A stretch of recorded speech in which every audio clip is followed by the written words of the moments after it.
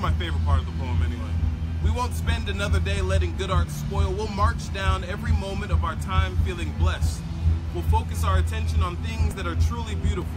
We'll harness our energy to build structures, systems, and strategies that are inspired by I was written, I was painted, I was molded in the sculptures. Shot that, lifted that, picked apart by vultures. Hit on one and posted, Spanish by the coaches. So I keep an open mic eagle on my holsters. Context complex to the visually dyslex. Buffalo soldier meets Tex-Mex, what's next? Fight for justice, modern day Jonah Hex with a hex on my chest. Man, I'm cursed to be the best year with we're your going breath. to flatten our destinies into pathways for love.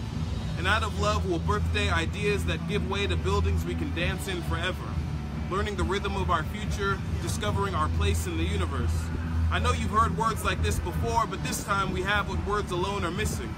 All around this city are people who know better, and we have the ability to speak to each other and let each other speak. So here's the blueprint. Save your money when you're at Walmart or Target.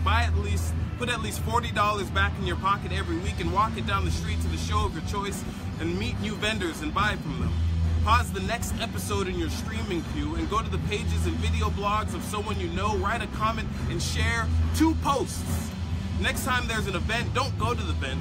Make an event of going to the event. Call the person you met last week and ask them if they want to go with you. That's it. Those 3 things. Because I'm not sure if you know this, but 50 people can change the world. 50 people who love life like a warrior can show you where wings are born and where stars come from. These years are lagging behind. I shouldn't even have to know what a group of men holding tiki torches look like. But there's a tribe somewhere else with good music, nice hats, and bright ideas. And I think this is the year we make ropes out of our hearts and learn to travel back in time inside of our minds and change the future. I know we all get a shot. So, going forward, we're going to hear lots of talk about quitting. Quitting a whole bunch of stuff. That's what you have to do. You have to realize, at a certain point, as an adult, you're at capacity. You're actually doing everything that you can do. But some of the stuff you're doing, you shouldn't be doing. So it's like, what are you giving energy to that's not only not giving you back any rewards, but is actually taking from your energy? So taking from your ability, things that you want. Yeah. A lot of times people, they the things they want or ask for the things they want, because usually, oh man, I'm tired. Oh man, I just don't have to do it. Let's look at your day. It seems like you did. That could definitely contribute to that.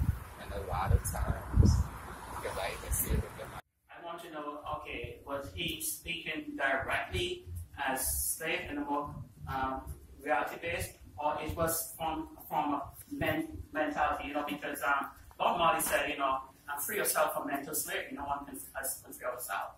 And I heard it from a little kid growing up in the Caribbean. So oftentimes when I had migrated to the United States in 1986, in Brooklyn, a couple of Italian guys came up and called me the N-word. And because I did not respond, they got angry. And they wanted to fight, just because I didn't react to them calling me the N-word.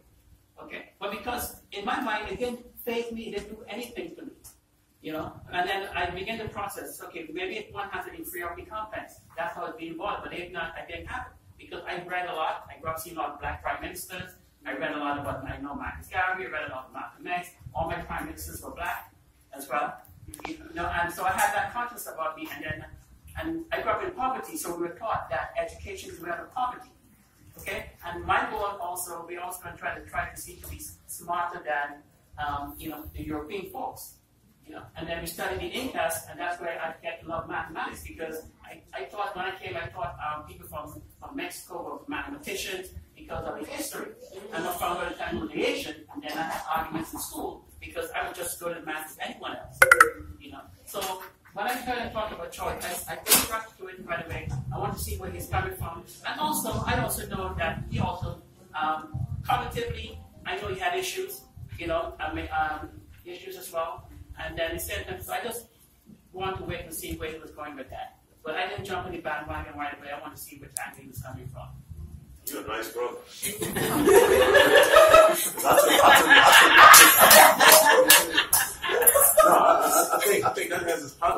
for what he said. Because we also know that he met with Trump.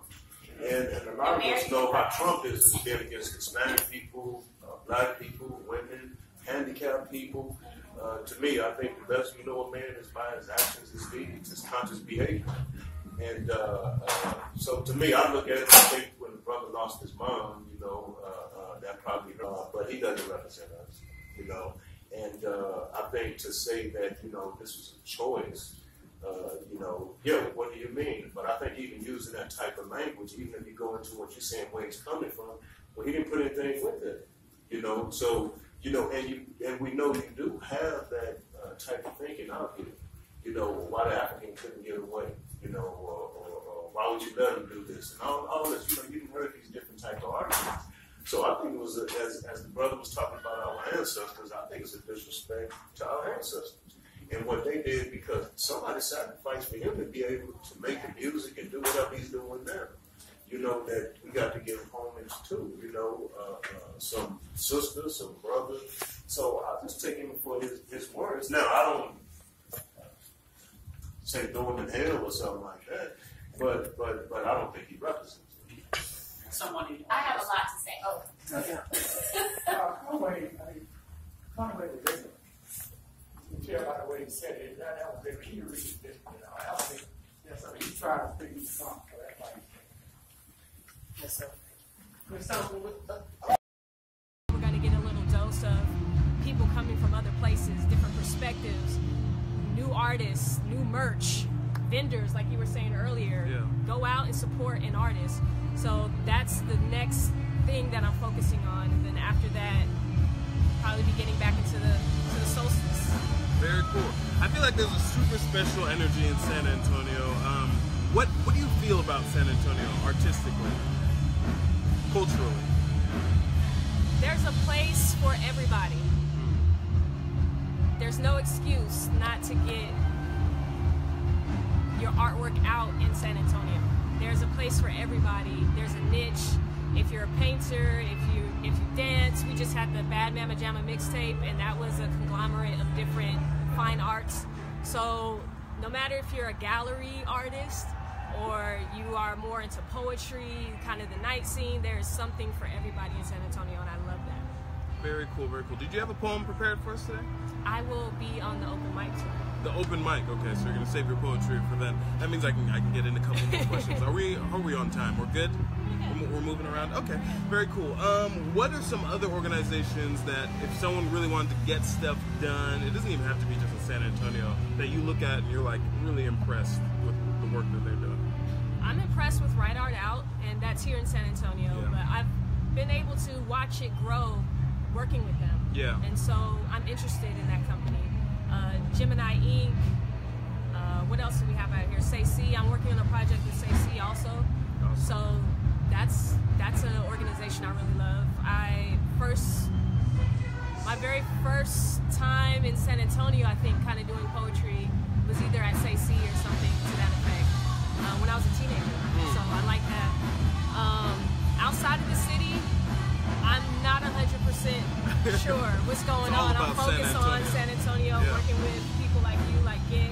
Yeah. That's what I'm there for. Very cool. And the very big question, what makes your poetry so much better than everybody else's? Because you're a phenomenal poet. Thank you. Not everyone else's. I'm just, what makes your poetry so good? Let's do that. It's a gift that I know is outside of myself. Yeah. But within me at the same time. That's super cool. So